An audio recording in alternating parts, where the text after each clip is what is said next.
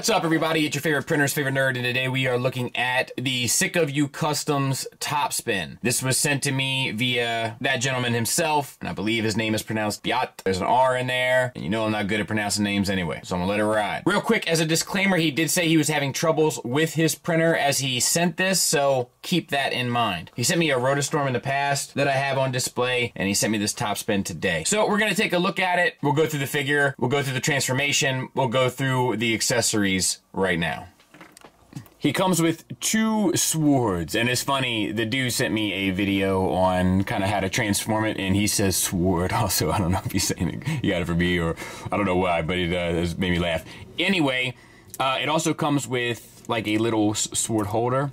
They're nice enough. They're a little plain, you know, and it's only really the curve here that makes it kind of indicative of an actual kind of melee weapon, but it's one of those things where I think it's suggestive enough. He will hold it just fine by just sliding in his hands and the fingers will grip around it. Once you have the sort of holder in place, there's a peg that will actually tab into the side of the hip so that he can stow it on his hip. But if you'd prefer it on his back, you can also peg it in to his back, which is pretty awesome. Now, the two sword holders have these bits here that are on sliding rods. So if you take them and have one up and one down, you can connect them together. Now, I'm guessing that this is falling out somewhere and I just can't put my finger on it. I haven't seen it. But inside of these squares are ball sockets, and then ball pegs fit in, and you have to kind of angle them out at an angle, and you want to make sure that they're lined up, and this will come into play later. Now, that will store on the back of the vehicle mode. You have to make sure everything is kind of lined up right, and you have to move the arms up out of the way and then collapse them back down. And obviously these two long bits stick off, but I'm going to, when I get to vehicle mode, I'm going to install it and just remove the two swords, so like the cavity is full, but it doesn't have the stuff hanging off the back. For the gun, you want to split it into 4 pieces. When you split it at first in half, you'll notice that these two are identical and these two are identical. And what you want to do now is mix match them.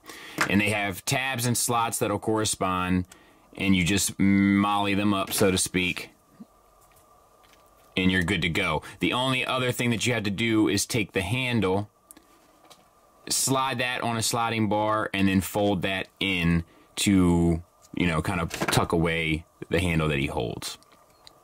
So slide in and in, and he'll hold that just fine. And then once you have them kind of assorted properly, you can take them and slide them into the bottom side of the alt mode. And I don't have it quite lined up right, but it'll slide up in there. I'll show you it in the final kind of configuration, but it's not quite in there right. He also designed this display stand, and this piece has a screw here, so that can rotate forward and backward, and then this, and then there's tightness here and a ball peg there. It's really, I mean, I love this because you can have like the alt mode and the robot mode on display at the same time. It's really, really quite clever and beautiful. So I love this before, I love this now. I'll show you where it connects real quick. And that will connect on his backside, you know, with these two bits underneath his thighs. Really smart design. I praised this the last time, it's the same this time, and I still think it can do more than I'm showing, but you get the drift. Those two prongs will also fit in alt mode betwixt his legs right in there if you slide in. I'm not going to do it right this second, but that's how that works. So let's go through it. Now, this one doesn't have as much color breakup as the Rotostorm, so you know, I did notice that straight away. However, it does do a lot more, and we will talk about that as we go through. First of all, I love the expression on his face. He's got like a little smirk. And once again, be forgiving of the print, because he said he was having problems with his printer, I believe. All right, so the head is on a ball peg.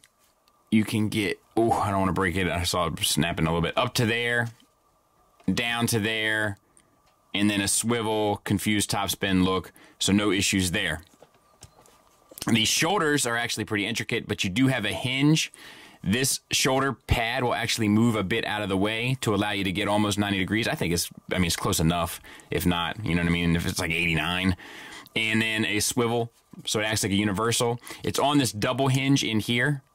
So you actually get a butterfly joint forward and back, which is pretty insane. You know, there's legit companies that can't figure that out. So same on the other side. You have a bicep swivel, no issues there, and you have a double jointed elbow. So quite nice. On top of that, you have a wrist hinge up and down. I wish it had a swivel. I'll be honest. I wish it had a swivel, but it does not. And you have fingers that are on a base pin knuckle. Pretty intricate.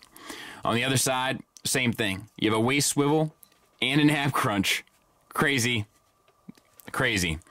The hips tensioned out to the side on universals. Now watch this.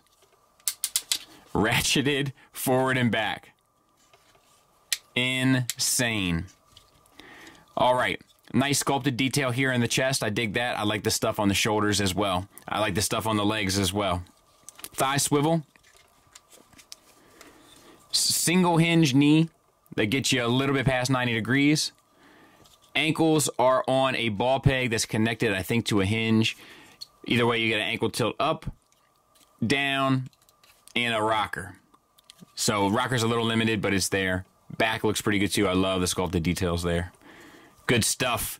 Pretty solid effort. Size comparison wise, there he is next to an MP car. So pretty sizable fella. You know what I mean? Like bigger than an MP car, you know? So with some fine tuning and some polish, he's on to something here if he wants to be, which is pretty impressive to see. So let's get him transformed. Open up these flaps here and tuck the fists in. You want to leave the flaps up.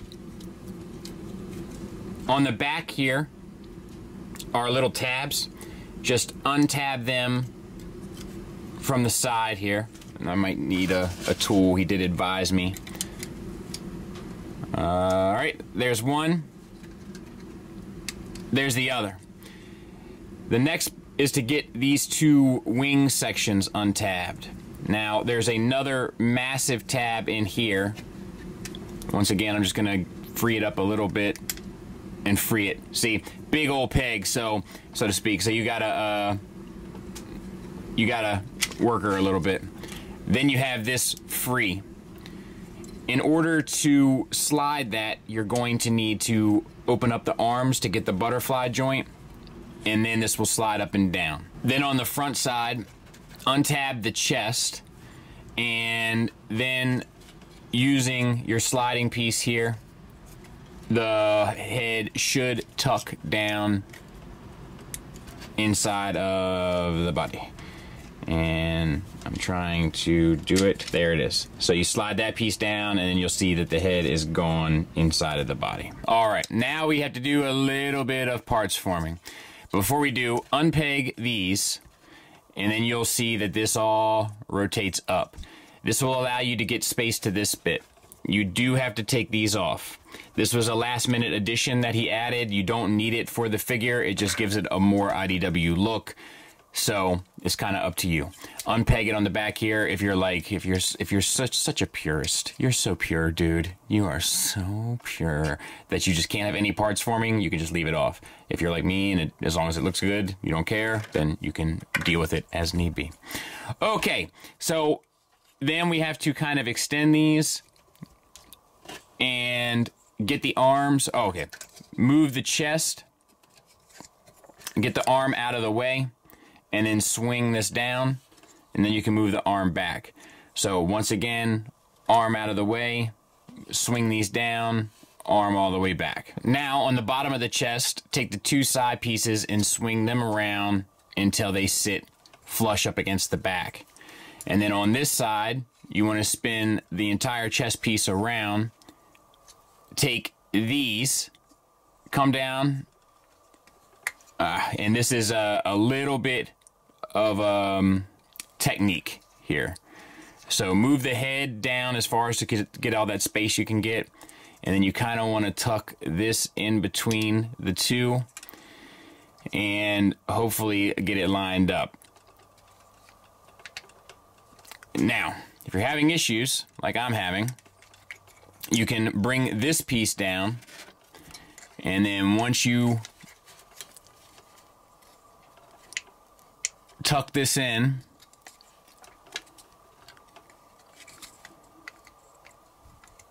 You can use this little gap here to kind of lock this piece in place.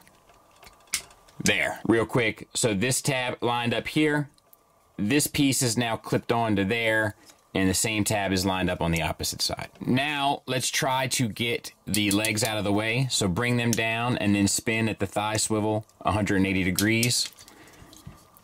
And then you can bring the arms up and over, and this is to kind of just try to keep everything from flopping around on you while we deal with the front. So we have to get all of these hinges lined up. You see 1, 2, 3, 4. Now, in order to do so, you need to spin it, and the third one sits up like this, and the fourth one sits inside, and it kind of folds into position naturally. So you'll have 2 down here at an angle, 1 sticking up on top, and then 1 tucked away inside. Let's do that again. So we're gonna spin it. We're trying to get these 2 at an angle, that one at the top and that one inside. Nothing to it but to do it. Good to go. All right, now utilizing the ab crunch, you got to get this piece out. So it just slides a bit, and then you want to take this, you can straighten that out now, straighten the ab crunch out. You want to take this piece, the giant pegs that we talked about earlier on, they swing 180 to the top on both sides, and then this piece comes down and around, and as this lays on here, this piece will come around and grab underneath for that tab that we brought out. Then, and that's not sitting 100%, I might have to fix it off camera, but then we're going to bring these 2 side pieces down, and they'll clip around it. And then these pieces will come in and snatch up that middle bit. And I might have to do this off camera because it's a little tricky to get to. There's one. And there's the other. So pretty smart stuff, you know what I mean? Now we're ready to form the kind of front. So that is going to hit there. And it's just a matter of making sure that you have everything lined up properly. So, what is going on? And that will go right in there. There. So there's one. I got a hinge here that I forgot to unfold. You have this groove or channel that's going to capture that tab, and then this hole that captures that peg. Boom. Like a glove. Then straighten the arms, make sure they're nice and straight, and collapse them down into that cavity there. And they'll sit kind of at an angle on top of the vehicle. Come on, girl. There you go. Then the legs. Heels in, and it pushes against the bottom. Heel in, push against the bottom. Then we need to unlock some pieces. There's a thigh lock, not to be confused with side lock, up here, if you see. This is the thigh changing, do you see? And we'll do that on both sides.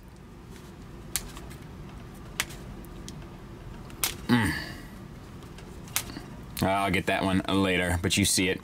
And then open up these panels here, and you'll notice another lock inside. We're going to unlock that as well. So I'm going to go ahead and get that one fixed. That one I couldn't. This one's already been unlocked, but I'm going to go ahead and get that one fixed at the thigh. The last lock is just like he did with the Rotor Storm, where you gotta bring this out to the side and then rotate this a certain way, and as soon as you do it, that one will unlock. So we'll go ahead and do that on both sides. So swing that out to the side and then rotate this a certain way, and then that one will unlock. All right, then we got to get this knee. So if you see here on the underside, there is these two sections here, and if you unlock them,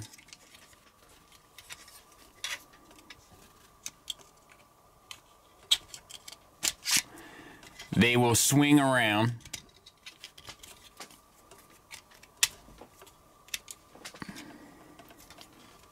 Flip this piece down.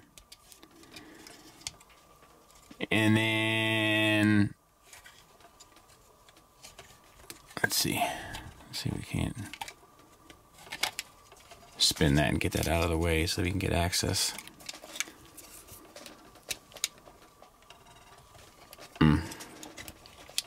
Sorry. This is a little tricky. Swing that. All right, so now we have these together, and they'll fold up, and then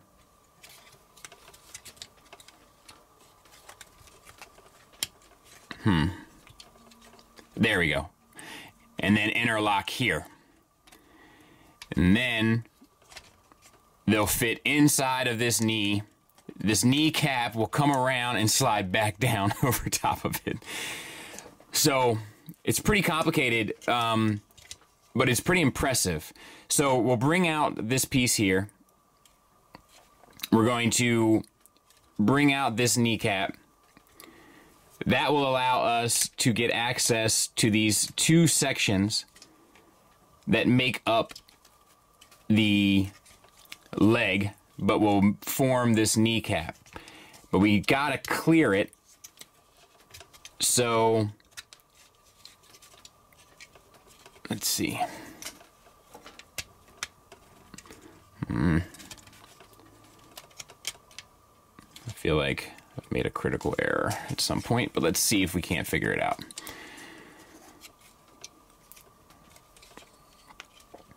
We got to get these two together. All right. And then once we've done so, if we can flip out the knee, and as you get it more in position, you'll get more of a clearance. And then fold out the kneecap so that we can bring these two and interlock them together. Then we can sit them against the knee. The knee will actually come up and over so that this will slide down, and then it will sit back against it. Pretty impressive, but, you know, pretty involved. Okay, so then we have a flap at the top and at the bottom. And this one's a little ornery, but just open this up here. And then there's one down here at the bottom. This one isn't as important to kind of get to straight away, but just so you know it's there. And then this, where the knee piece was that we just collapsed, you can collapse that whole thing. This grate here needs to sit at the bottom. This knee needs to come up and over. And this plugs in to the body. And I am going to try my best to get it. But that's kind of what you're looking for. I just need to plug everything in, and I'm not sure that I'm going to be able to. That piece comes forward and that piece sits to the side. I will mess with it off camera and try to get it all locked in, but that's basically, I mean, the general shape of it right there. It's just not locked in properly, and I got to put some force in it, and I want to be able to do it carefully. So let's go ahead and do the other side too, and then I'll mess with it. So once again, we got flaps on both sides.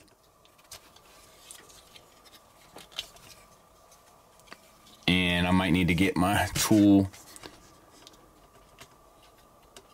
because it's a little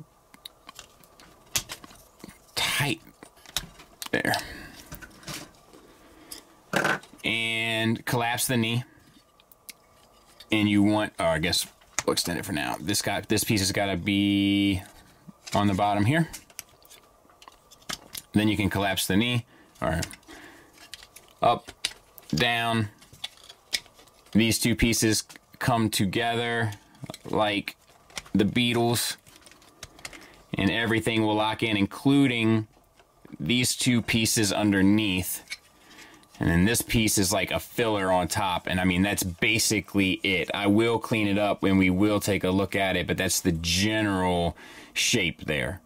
And there it is, kind of all set, locked in, and good to go. And very impressive. As you can see, those two parts forming pieces will clip back on in alt mode. Very impressive. You know, and I had to fiddle with this a lot in order to get mine close, and he sent me, this is the alt mode version.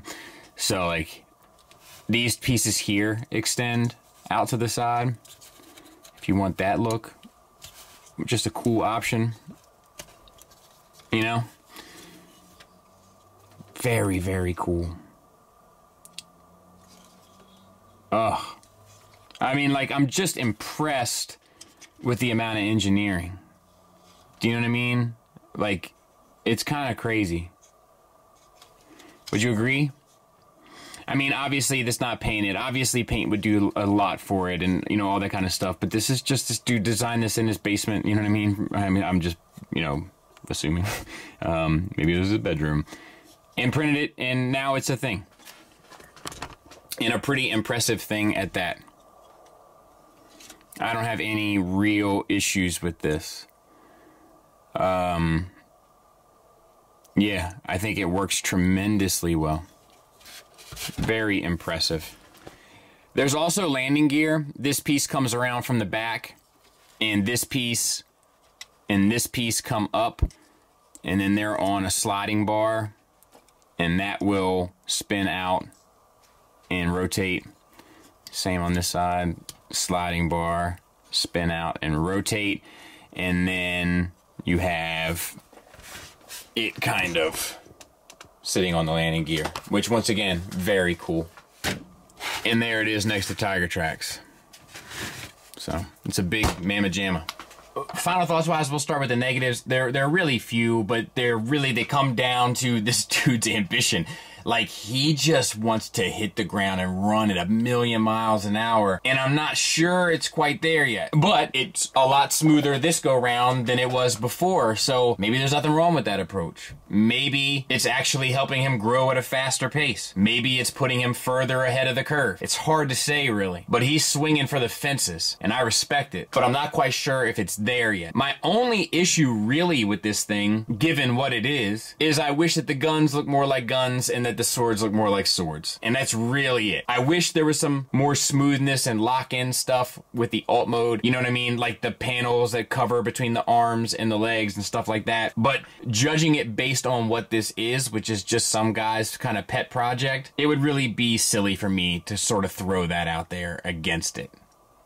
I love getting stuff like this, and this one is advanced. It's very advanced. And as a result, it's frustrating at times, but it's also inspiring. It's super engineered. It has a lot of sculpt work. It has a lot of articulation to include butterflies and ab crunches. Like, what is there to hate? Look, there's links to this guy's stuff in the description. He's got stuff on Thingiverse and all that. This dude's an artist, and it shows. And I don't know what kind of background he has, if he's some kind of engineer or something, but there's fancy, sophisticated stuff going on with this thing, and I tip my hat to him. I tip my hat to all creators creating, and I tip my hat to fan ownership always. That's how I get down. So check out his stuff, check out his links, check out his work, check out the dude. Like, he's got some stuff, and he's somebody that not only you should watch, but probably companies out there should keep an eye on. Real quick before we get out of here, I want to send a special shout out. It's a happy birthday shout out to a young lad out there who watches the channel. Happy birthday, Koki. I know I'm a little belated, but have a good one. You're 6 years old now. Time to start manning up, but I want to wish the young lad a happy birthday. Thanks for listening. Thanks for watching. Till next time, take care.